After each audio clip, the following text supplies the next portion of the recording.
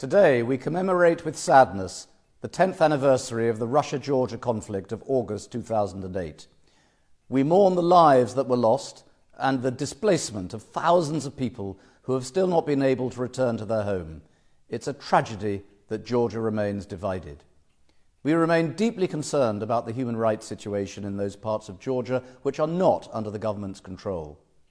The United Kingdom will continue to support resolutely Georgia's sovereignty and territorial integrity within its internationally recognised borders.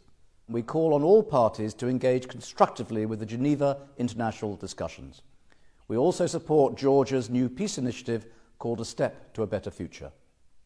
We call upon Russia to implement the six-point agreement of the 12th of August 2008 and to withdraw its military forces from the territory of Georgia in order to allow reconciliation and a peaceful resolution of the conflicts.